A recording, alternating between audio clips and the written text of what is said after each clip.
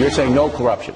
No. None? No. There were some boneheaded decisions. Out of a but local no office. mass corruption? Not even mass corruption. Not even a smidgen of corruption.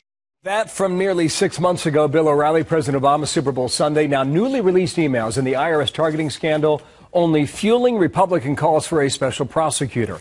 In those emails, Lois Lerner shows her disdain for conservatives and for Republicans in general.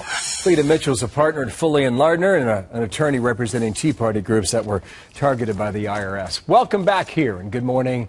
Good morning. A couple examples for our viewers. Here's one on IRS email. So we don't need to worry about alien terrorists. It's our own crazies that will take us down. How do you see this now?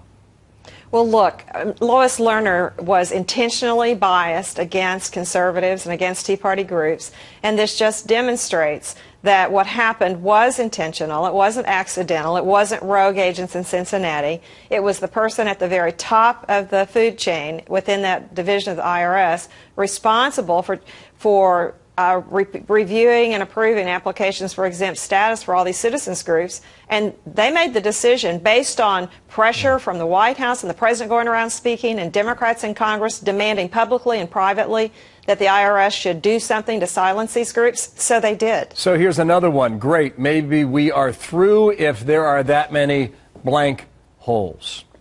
Right. I would imagine you would think something like this shows bias. It absolutely shows bias. And here's another thing that we need to really start thinking about. The IRS employees belong to the National Treasurer Employees Union. They've given 94% of their contributions to Democrats this cycle. They've given money, contributions, the Treasurers Union. These are the IRS employees and others. They've given to 11 of the 18 Democrats on the House Oversight Committee. And every time there's a hearing on any aspect of this investigation about the IRS targeting, the Democrats come in one by one and say the same thing over and over again. Let's shut this down. Let's shut this down. And I think that we need to hold the Democrats accountable because they were involved in starting this, and now they're trying to stop the investigation. And the more we learn, the more we realize how intertwined Lois Lerner was with the Democrats in trying to go after and silence these groups. Here's one more email, and this was with regard to some talk show hosts on the radio. And I'm talking about the hosts of the shows. The callers are rabid. Even if, as an attorney, you would argue bias in a case like this, you still need the Attorney General, Department of Justice to move forward. Yes. Now, do you see that happening? No, and it's outrageous because clearly, in fact, yesterday the House Judiciary Committee held a hearing on the appointment of a special prosecutor, and they had scholars, legal scholars, before them. And I went in and listened to a lot of that hearing, and it is clear that these circumstances demand the appointment of a special prosecutor. But Eric Holder is the enforcer-in-chief for the President of the United States, and he is simply stonewalling because they don't want the truth out. They do not want to hold anybody accountable for this. If that is the case, and that is true, and I don't mean to interrupt you, but the story stops there then, does it not? Well, you know, I think that the House Republicans have continued to hold hearings and continue to follow up on every lead and get documents, and just got those emails literally within the last few weeks.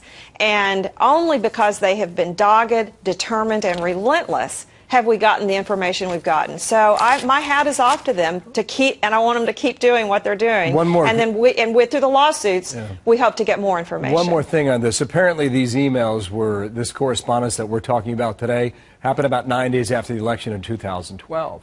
We still do not have the emails between the period of 2009 and 2011, right? I mean, those were the emails that have claimed to be missing, or the hard drive was destroyed and now it's not destroyed, or whatever the story is in the end. Will we get those, Cleta? Well, it's really hard to know the answer to that, Bill. I mean, because they keep changing their story and different people keep coming to the Hill and saying, well, maybe the backup tapes weren't destroyed. We're looking into that.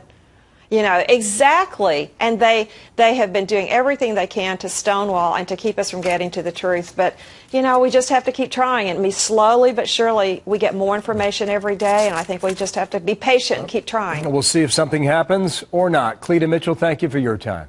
Thank you.